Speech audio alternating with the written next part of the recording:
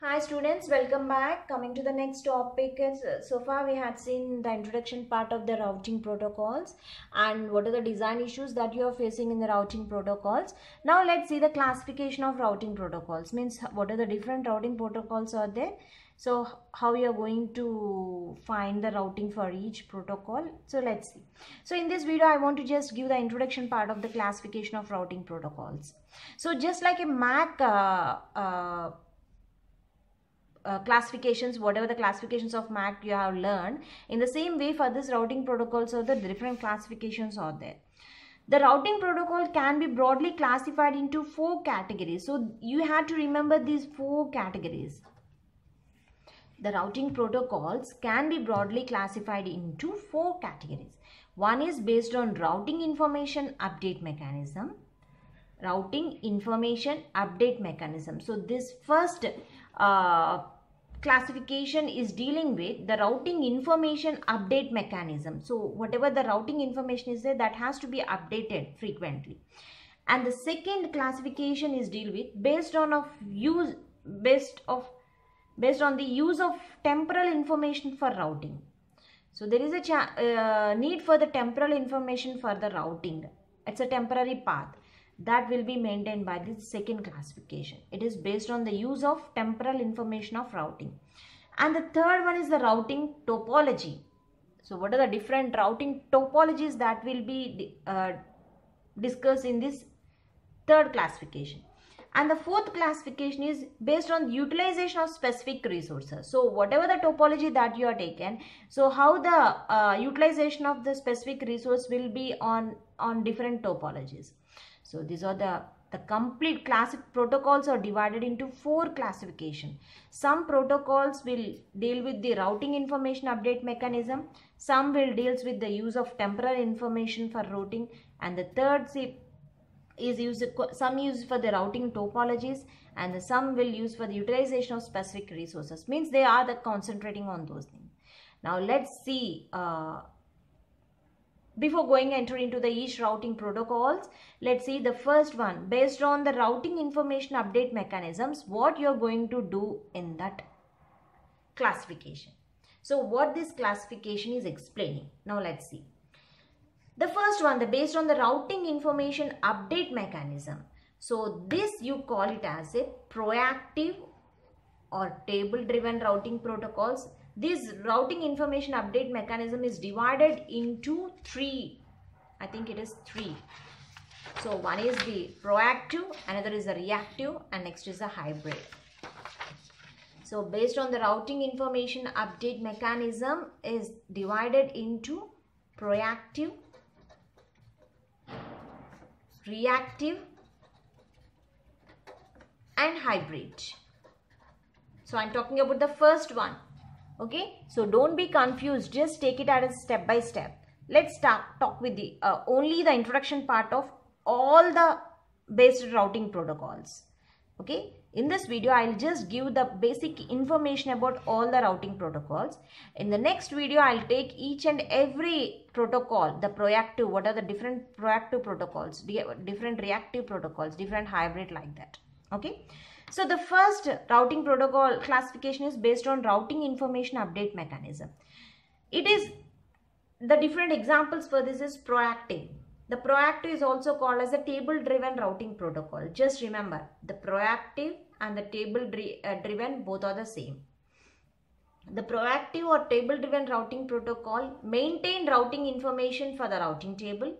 So first it maintains the routing information in the routing table. So one routing table it is maintained. So in that table everything relating to the packet transformation, means which node it is going, from where it is coming. So every information will be stored in the routing table. The routing information is flooded in the whole network. So that information has to be passed to each and every node, not only from the path, it has to be flooded to whole network. And this proactive runs path finding algorithm with routing table. It's just finding the path finding algorithm with routing table. So with the help of the routing table, it is finding the routing path. So that is a proactive, the table driven. What this table driven is doing, the first it maintaining the routing information in the table. Okay. So this routing information has to be maintained in a way that the whole network has to be know that. So each and every node will be finding out which from where the data is getting, from where it is going.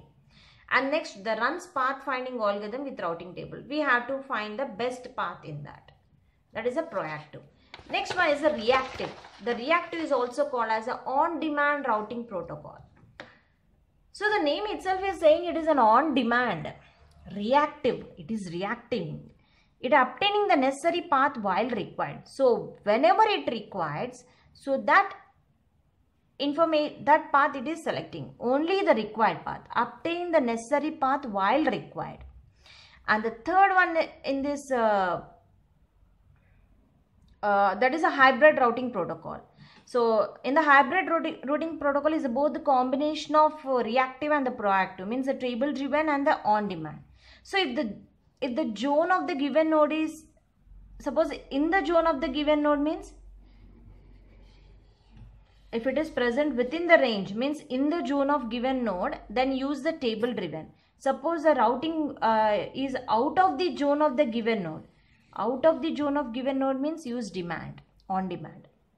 So the hybrid routing protocol is a combination of table driven and the on demand. So based on the, suppose the routing information, the nodes or given node is in the zone means use the table driven.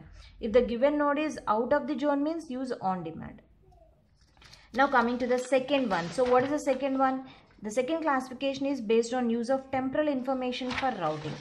So based on the temporal usage of, based on the use of temporal information routing, there is using past temporal information. Here the three techniques will be there. Uses the past temporal information. Routing protocol that uses the future temporal information. Okay. So and the node lifetime is also included. So this temporal information for routing is maintaining three types of information. So one is a past temporal information. Based on that past temporal information, the path will be selecting, and the routing protocol uses the future temporal information. Okay, so now let's see the using the past temporal information. The past status of the links or the status of the link at time for routing. So they had to consider the past temporal information while the links are selecting. That is one way. And another way is routing the protocols that use the future temporal information. So the expected future status of the links to make decisions. So this is a trial and error. We have to be expected. Okay, it will go like this only. So in that way you have to be estimate and you have to select the path. And the next is the node lifetime is also included. That is the remaining battery life, prediction of location and link availability. So that also to be considered. Okay, these are all the temporal informations, not the permanent. Okay, temporal. So whenever there is an active, in that active nodes only the node lifetime is included, and that node future information, and then that node the past information, that everything will deal in this classification based on the use of temporal information for routing. And the third one is based on routing topology. So some protocols is completely based on the routing topology. Here the internet uses a hierarchical routing topology in order to reduce the state information maintained at the core routers. So here whatever the internet that we are using, that uses the hierarchical routing topology. So why it is using hierarchical routing topology? Because in order to reduce the state information maintained at the core routers. So this based on routing topology, there is a flat topology. The different examples for this routing topology is flat topology routing protocol and the hierarchical topology routing protocol. So in the flat routing topology routing protocol, what you are going to do? It uses the flat addressing scheme similar to IEEE 802.3 LANs. And globally unique addressing mechanisms for nodes. So here the flat topology is using the flat addressing scheme and globally unique addressing mechanism for the nodes. Then what about the hierarchical topology? The hierarchical topology routing protocols deals with the make use of the logical hierarchical in the network, and an associate addressing schemes are there. and it could be based on geographical information, or it could be based on the hop distance. So the hierarchical topology routing protocol is keeping concentrating on, it could be based on the geographical information, or it could be on the hop distance, or it make use of logical hierarchical in the network, and an associate addressing schemes has to be used. Now coming to the last classification, that is completely based on the utilization of the specific resource.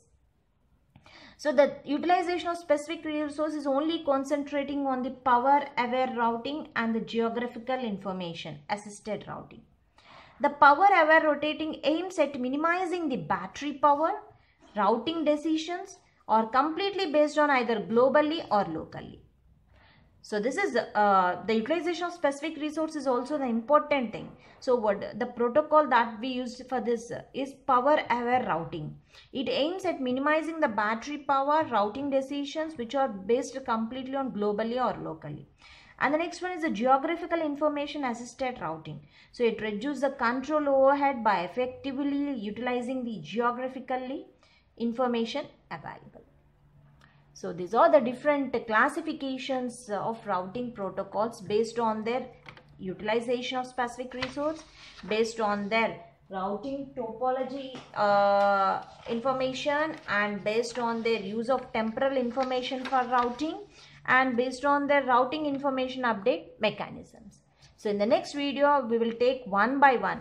So in each and every classification, there are different routing protocols out there. That is a proactive, reactive, hybrid, and like that. Thank you.